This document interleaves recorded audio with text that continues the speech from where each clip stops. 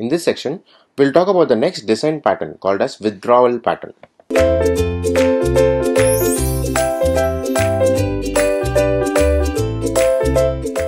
So to explain this, let me open a new Solidity file, call it withdrawal.sol.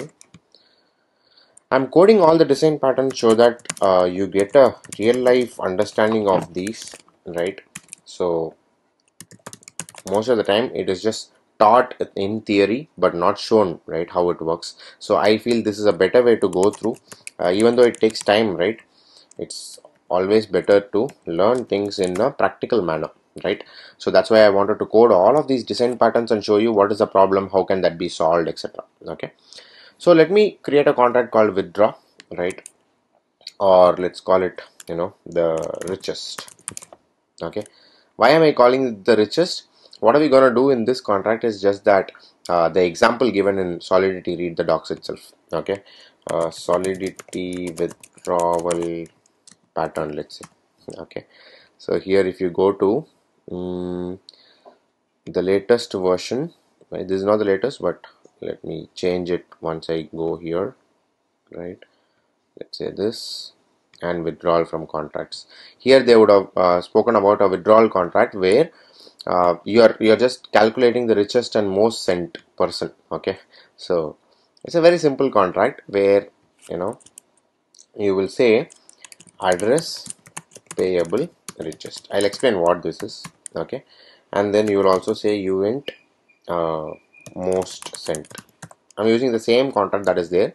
Instead of copy pasting it, it's better if I write it, so it's easier for you to understand as well.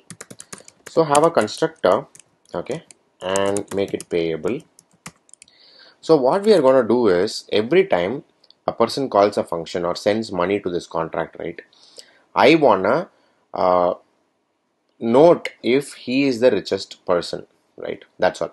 If I am sending 1 ether first and then you are sending 2 ether, you will become the richest according to this contract. Then if someone else is coming sending more than you, he will become the richest, right? So that way I want to track who is sending the most money to my contract. Okay, so constructor payable says richest is equal to the message dot sender, correct, and most sent is equal to the message dot value. Okay, so this is how I'm doing it, and of course this has to be public, right? So I'll capture the message dot sender and most sent. Why am I doing this directly? Is because whenever constructor is called, I'm the first person who is going to send money, right? So I'll become the richest. Then write a function which says invest. Okay, so let this be payable also and public, right? So within this, what I'm doing is if someone wants to send more money, right, it should be more than most sent. Okay, I have sent 1 ether. You cannot send 0.5 ether now because that is no use for me. Riches is not going to change, right? So I'm first going to think, okay, require that the message dot value that you're sending is greater than most sent. Okay, so not enough money to become richest.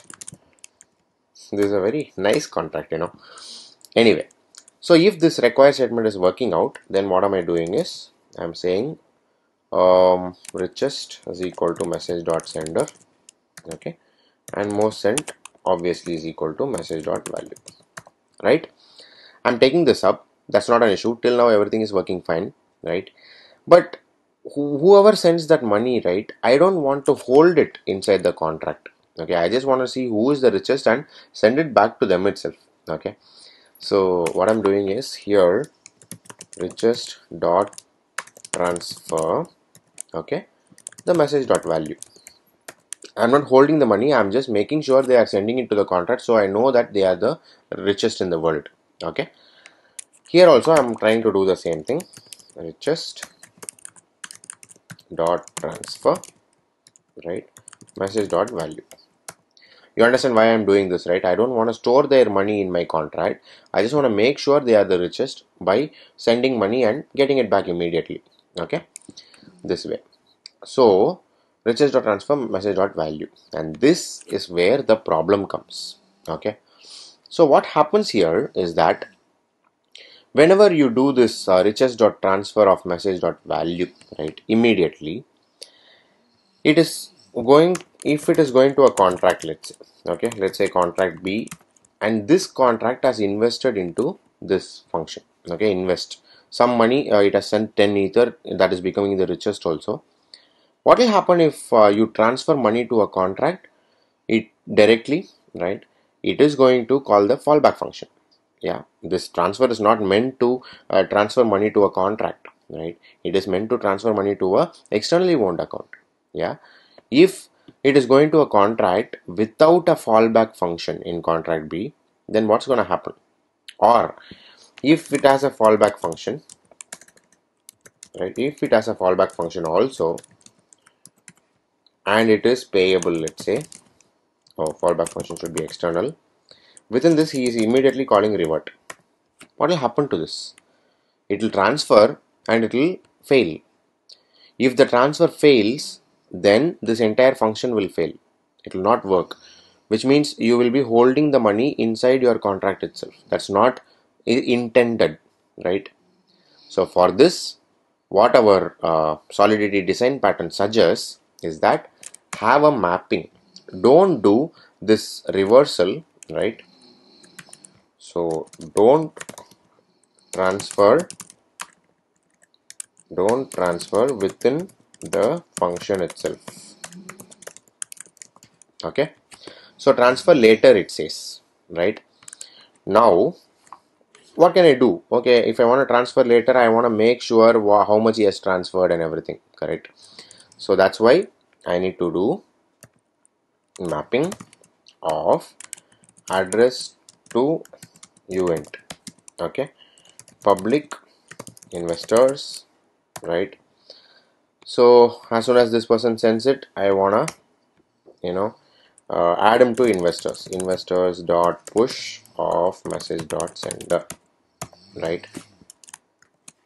Oh, sorry, this is not investors dot push, it's a mapping. So investors of message dot sender is equal to message dot value. We'll just keep it in a mapping. Then we will do function withdraw. Okay, withdraw. This will be public, and this, if someone calls, right, what we are gonna do is we are gonna take the event amount. So this, if you remember, is from re-entrancy attack, right? So we'll see that in detail. However, you should be able to understand this, what is being happening, right? So you'll say investors, okay, investors of message dot sender, whoever is calling this withdraw, right?